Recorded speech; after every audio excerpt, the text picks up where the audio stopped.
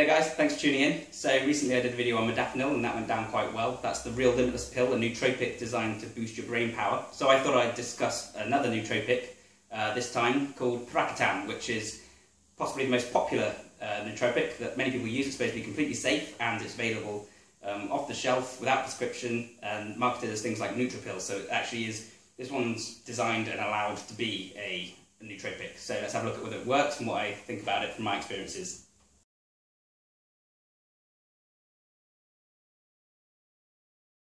So basically, Piracetam enhances your brain's ability to use a substance called acetylcholine, which is a neurotransmitter. It was the first neurotransmitter discovered, and it's used for your neurons communicating with each other, and has been implicated in memory. It's also been shown to do a number of other things to the brain. It seems to increase the oxygen consumption, which suggests that your brain is working extra hard somehow. It also apparently may improve the NMDA receptors, which has also been implicated in memory. But it's not 100% fully understood what the mechanisms of action are, which you should always be a little bit wary of when you hear stuff like that, because you don't want to be ingesting stuff you don't know how it works. Early tests have shown that there's no side effects, and many people find it very useful for improving their memory as well as their reading comprehension, and other people have had different effects they list, such as being more eloquent when they speak, etc. But unfortunately for a lot of other people it doesn't work. Many people say there's been no effects, or if there are effects they're very subtle, and brain fog and headache seem to be common. So despite the official word being that there's no side effects, that it's completely safe, it's non-toxic, so it won't hurt your liver, but it does seem that some people are having negative experiences because of the brain fog and the headaches, and obviously that's not going to help you to be particularly more productive. In fact, it'll probably have the adverse effect.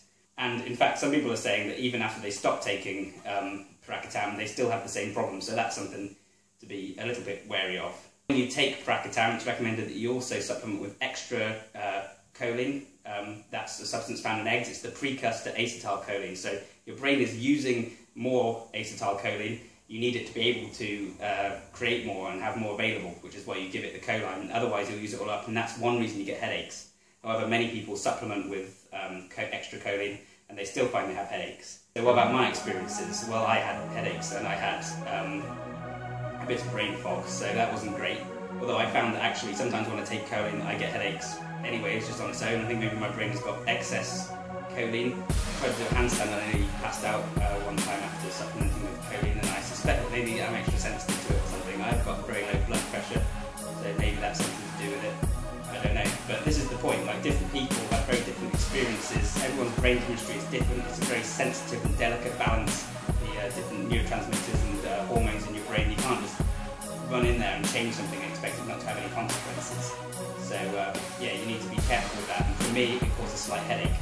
Did I have any positive effects? I did find that I was reading a book, For Our Body, and I read it front to back in a really short space of time, which isn't something I can normally do. That was interesting, and I actually forgot I'd taken the Piracetam that morning. Just sat down, read my book, and was like, wow, I've kind of read all of that, and I never do that. I'm a really slow reader normally. And yeah, my retention of some of that information was maybe better. That was a subtle effect, or skim reading, and perhaps it was a little bit of a placebo, even though I thought I'd forgotten that I'd used it, I don't know. In terms of my writing as well, I found that maybe I was a bit more fluid in my writing and perhaps a little quicker. Although when I looked at the word count that I'd accomplished on those days, it wasn't much better.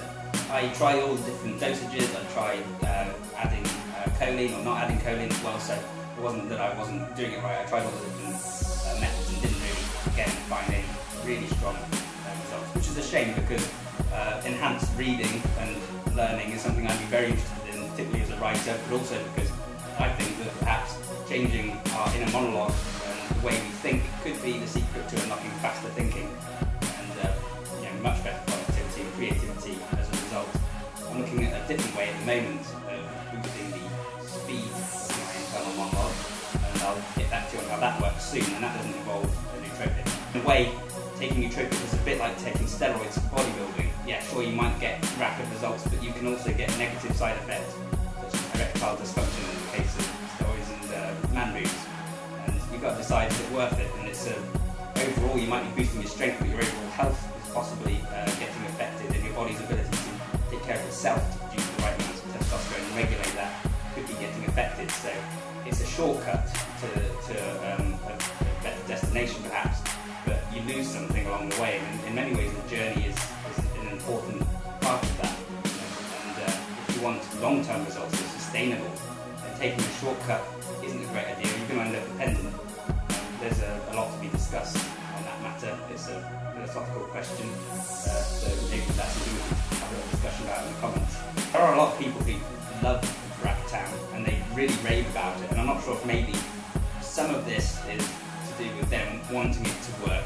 You know, it's kind of a placebo, but then a kind of cognitive dissonance that makes them want to reinforce how well it works, maybe to convince themselves in order to perhaps enhance the placebo effect. I don't know. My point is that I think some people are quite militant, saying this is really nootropic, it's made me much more confident that I can speak and talk to anyone, and I think that might be what they want to be the case. It's not maybe actually the case. You know, in my experience and from the people I've spoken to, personally, I don't think that they're certainly not common effects, even if some people do genuinely experience them. That's not to say that placebos aren't worthwhile themselves. I mean, if it works, it works. It doesn't really matter how it works. I'm interested if there's a way you can knowingly placebo yourself, perhaps through some kind of subliminal suggestion. I don't know. That's something that I intend to look into in the future. I think it would be very interesting. I don't think you placebo yourself into thinking you were super confident, or into thinking that you couldn't look away from your screen when you were working. You get so much more work done, or you act so much more courageous. There's an interesting Derren Brown documentary, I think, called Fear and Faith or something like that, and that's about the effect of placebos, and he gets these really shy guys and girls to kind of go up and stand up to bullies and break up bar fights and things like that. It really shows the potential power of placebos, which is something we should definitely look into. I'm very interested to see if placebo could potentially enhance bodybuilding, because your hormone production is so tied into your mental state. I mean, if you think an arousing thought, you get physically aroused. If you think of a depressing thought, you produce more cortisol. It's that easy. If you can change what you're thinking, you can change your body chemistry. Could this affect your workout to such a degree that simply thinking you've taken supplements to give you bigger muscles would actually help them to grow? That's something I would like to look into. I don't know if there's been any studies on it. Let me know if you know of any. This is a bit of a tangent. Back to Piracetam. Compared to modafinil, there's really no comparison. Modafinil is a far more potent nootropic, from my experiences anyway, and from most people I've heard. But even then, you're not going to suddenly. It's not like Limitless. There's no nootropic, unfortunately, that's like Limitless. Apparently, the company behind modafinil are currently producing something that's supposed to be 3 times as powerful or something like that. I'm not sure that's even a great idea. You know, my thoughts on modafinil from the last video sounds rather dangerous to me, but hey, well, I'll probably look into it and let you know what I think of it. Personally, to me, the benefits overall don't seem to outweigh the potential negatives. Even if it's unlikely you're going to have a negative reaction, it's fairly high chance you're going to get brain fog and headaches and just have wasted your money. And you don't really know what you're doing to your brain. So do I recommend it? Not highly, no. There's many different things you can do to boost brain power a lot more safely. Things like extra sleep, extra exercise, brain training exercises, some of which I like, some of which I don't. We can go into that later. But yeah, point is, it's kind of like bashing a radio to fix it. You don't really, it might work, but you don't really know what you're doing, and it's not technically engineering, is it? It's the same with your brain. You don't want to be just poking around, adding different compounds, not really knowing the subtle effects they could be having on your brain. So for me, Piracetam, even though it's a relatively mild one, I'm not saying don't try it, it's supposed to be safe, but I'm not also going to give it a raving review, because for me all it really did was cause slight headaches, and other people seem to have the same experience. My favourite nootropic for boosting memory and attention is good old cup of tea, and that's a lot more delicious as well. So anyways, thanks for watching. Those are my thoughts on Piracetam. If you've had different experiences, I'd love to hear from you, obviously, so let me know in the comments. I'll be discussing some of my other methods of boosting brain power subsequently on this channel, so stay tuned if you'd like to hear more about that. Thanks for watching. I'll catch you next time.